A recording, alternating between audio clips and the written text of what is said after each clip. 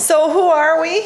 I'm part of United Health Group. United Health Group is the biggest or second biggest, depending on how you count it, health services company in the country. We have a market cap of $56 billion. We're number 22 on the Fortune 500 list.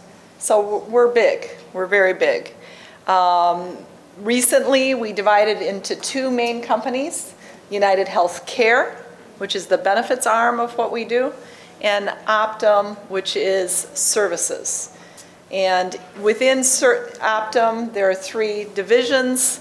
Optum Insight, which does everything from clinical trials, publishing, data analysis, pharma oversight, to Optum Rx, which is our pharmacy and specialty pharmacy and pharmaceutical support arm, and Optum Health, which interfaces with about 300,000 people a day through nurses, physicians, online, texting, you name it, we're trying it.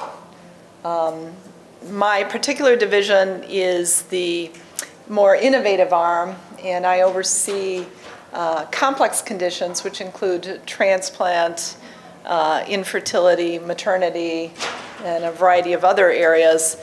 And I've worked in the transplant area off and on for about 10 years. So that kind of clouds my biases here. Transplants are going up. I heard Mr. Boo's discussion earlier from NMDP, and I'm going to skip all my NMDP slides.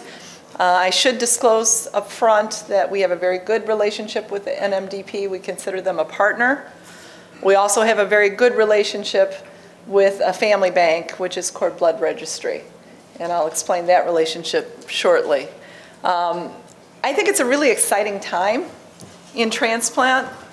I don't know if you know, but we're doing new and very creative combinations, new diagnostic areas. Just in Chicago alone, take Northwestern as an example. We now have about a dozen patients who've been given stem cells plus a kidney transplant who aren't on any immunosuppressants at all. I think that's pretty incredible. And actually, of all their patients, they've had only one failure. So that may be a new area for us. Dr. Richard Burt at Northwestern, doing a lot of work on autoimmune. We all thought he was crazy 10 years ago, completely bonkers. We don't think that today. We think that there's a place for it, we just don't know what it is yet. So I think there's plenty of opportunity. As you see, unrelated donor transplants are going up, and we anticipate they're going to continue to go up. Why do a transplant? I think you all know this. Cancer, immunological issue, hematologic, inborn errors of metabolism, the usual. I liked Karen Ballin's discussion this morning because I think she did bring up the two key areas that we have to solve with cord blood transplants, which is engraftment and immune recovery.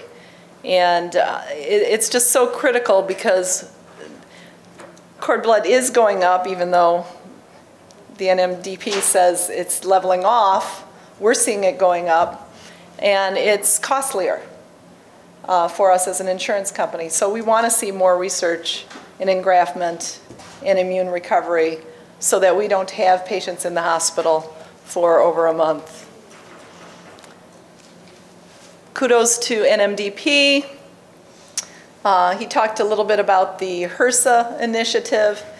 And I see NMDP and CIBMTR as the next UNOS. If you know, the UNOS is for solid organ transplant. This is the initiative for stem cell transplant. Indications. Most insurance companies today have a most if not all, have a standard list. And all these things are on there. What's not on there? So let me tell you what we do. Each year we convene a panel of experts. We comb through every piece of literature in the English language we can to determine what we're going to cover and what we're not. And then it all goes into our transplant guidelines. And providers can get a copy of our transplant guidelines. Now, with our guidelines, I just looked back at 2006 as an example versus 2012 to see what had changed. So in 2006, we were pretty hesitant about covering cord blood for anyone. We allowed it for children, but it took extra scrutiny for adults even at that time. Today, a single unit for children is standard of care. We still have our guidelines saying matched related is first, before you go to NMDP second, cord blood third, but we are indicating that any pediatric patient under a COG protocol, Children's Oncology Group, standard of care. So if they're using a cord blood unit, standard of care. And we don't go much further than that. I was amazed at how many new indications we've gotten year over year over year. And I'd like to read to you some of them just from 2011 to 2012. For leukemia, pro-lymphocytic leukemia, in the myelodysplastic area, myelofibrosis, in the hematologic area, Shwachman-Diamond syndrome, in the immunodeficiency area, Gaucher's type 1, if they have failed enzyme treatment or if they have pain that's not healed with enzyme treatment. Inherited metabolic disorders such as epidermolysis bullosa.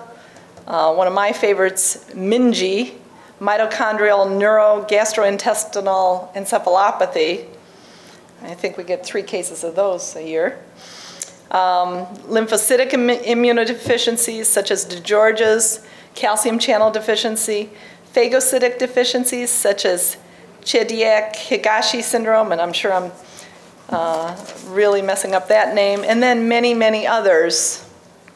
I think we added about 50 new cord blood indications this past year. So I think the research is getting there, and I'm going to go through a little bit of how we look at the research in just a minute. But first, let me talk about cord blood banking and how we view that. So in our maternity arm of our company, we're overseeing over 250,000 deliveries a year, quite a few deliveries. With that, we are encouraging donation to NMDP, especially of certain ethnic groups. We think it's part of our responsibility to promote the whole field, and especially within NMDP. And then secondly, with our partner in family banking, Cord Blood Registry, we do have a directed donation program so that any family member who has someone in the family with a transplantable disease, CBR will process cells and store those cells for free. And we think this is a very nice service that they're providing to us. To date, just this year alone, there have been 26 transplants as a result of this directed donation program, with 6 to children with ALL, 5 lymphomas, and 4 sickle cells. So that arm is a nice collaboration and has been working well. Then finally, on the Optum side of the house, we are encouraging people to think about cord blood private banking. Even though there is a fairly remote chance that the units will be needed, we still think that people are reading about it, they're asking us about it, they want to know what they can do. And I have to say I'm fairly biased in this area. My husband and I went through 5 years of infertility treatment, had a horrible time conceiving. At the time where we finally did deliver, by the way, twins, wouldn't recommend it. But at that time, we would have paid 10 grand, 15 grand. My husband's a physician too. We would have paid a lot of money to do family banking. And we live in Chicago, and at that time, 14 years ago, it just was not available. We could have gone downtown an hour away, but in all the suburbs, including my 800-bed hospital, it was just not available. And if you're thinking about new areas to address, to find more participants for private banking, I would recommend thinking about the infertility group. More and more people are becoming infertile because we're waiting to have our families, especially now during the recession. And if you've worked so hard to have a baby, you want to do everything possible to make sure that every safeguard is there for the future. Plus, a lot of us just really support research. So that's our relationship and our feelings about cord blood banking. Now, how do we get to standard of care from experimental? And when do we pay for things that are experimental? Well, United Health Group pays for experimental, investigational, and unproven treatment every day. We always pay for it on a clinical trial. It has to be a well-designed clinical trial, and the patient has to be in a life-threatening situation, not expected to live a year, basically. So we sometimes pay for phase 1 trials, but very frequently pay for phase 3, and phase 2 is in the middle there. Almost all of our benefit plans allow coverage for something experimental if it's a patient in a life-threatening situation. And almost all, I mean, when we're talking about cord blood and stem cells, that patient is in a life-threatening situation. What we look for when we're adding new indications, is it a randomized clinical controlled trial? Are there cohort studies available? Is it multi-site as opposed to single-site? Has the FDA or CMS said this is a good thing to do? We approve it. What about the medical societies out there? We're always looking for societies to show that they agree this indication, this transplant, this use of stem cells is appropriate. I will tell you that we've pushed medical societies to make decisions. We work actively when we feel that they're not moving fast enough, which is a lot of the time. We will push them and try to lobby for them to think about going a little faster in the right direction. And then we go through a lot of review.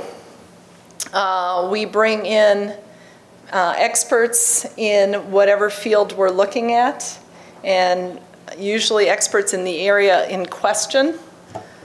So we would not think of adding pediatric cord blood transplant indications without having a pediatric cord blood transplanter who does active research in that area.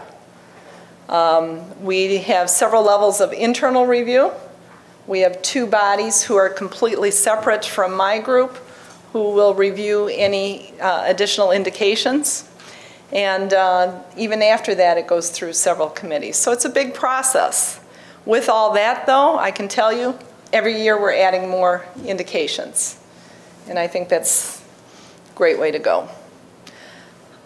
We pay great attention to the grade system, which is, as you know, used nationally and internationally.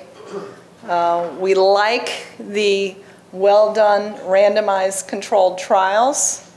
We accept 1B and 1C.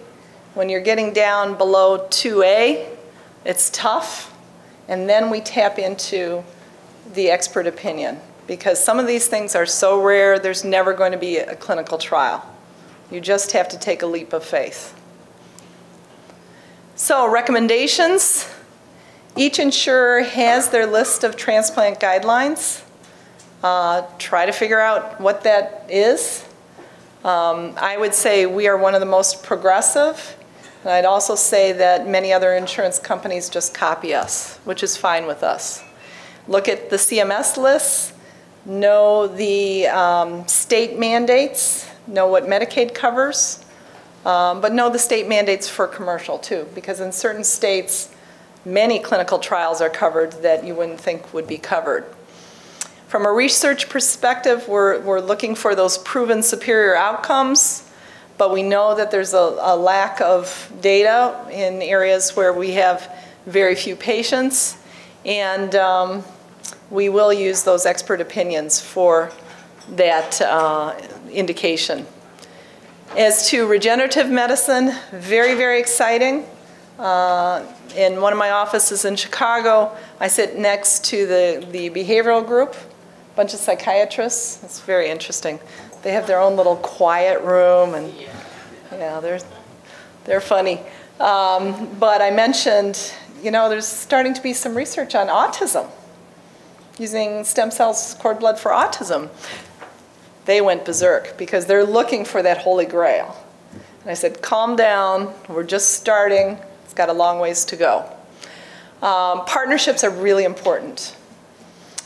Do we pay the private bank directly for the stem cells we need for our patients? No, we don't. We pay only the transplant centers. Aetna, Cigna, the Blues, they pay the transplant centers. So our negotiations are strictly with the transplant center, and we pay more for cord blood, I can tell you that much. But it's an ongoing, almost yearly negotiation with them to provide that total service for us. That being said, I think our relationship with CBR has been extremely positive. We could also tell you that of the patients, the families that have donated without having an indication in the family, many of those have turned up to need a transplant down the line as well. So I think relationships are important, knowing mandates are important, knowing guidelines is important, and without that full look, you won't be as successful. With that, I'll take any questions.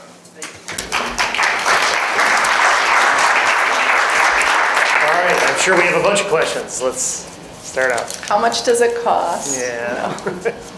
I thought that the role of an insurance company was to reimburse a medical procedure after a doctor has authorized it. So I'm puzzled by your saying that we encourage patients to think about private cord blood banking.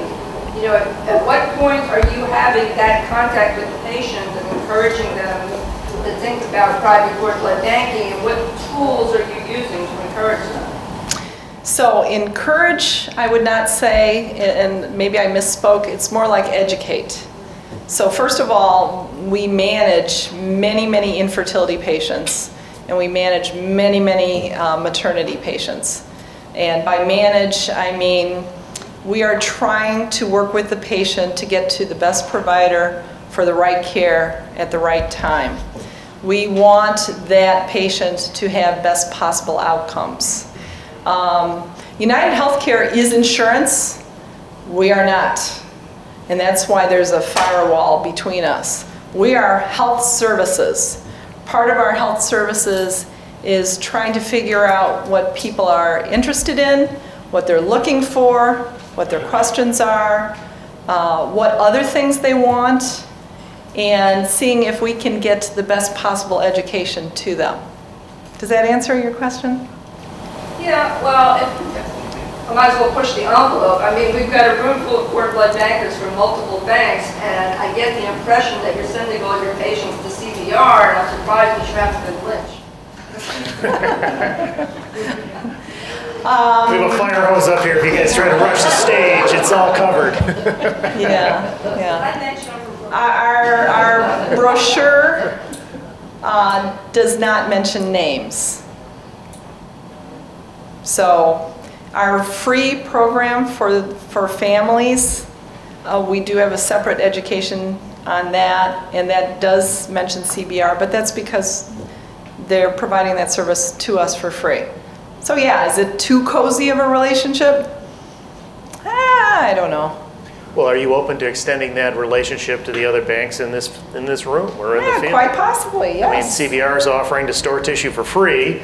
If other banks would offer to store that tissue, perhaps. Oh, we'd definitely talk to you. Yes. Okay. Yes. So let me ask a kind of follow-on question. Do you envision a time in the future when either United Healthcare or some other, the industry as a whole, begins to fund storage of cord blood banks in private banks?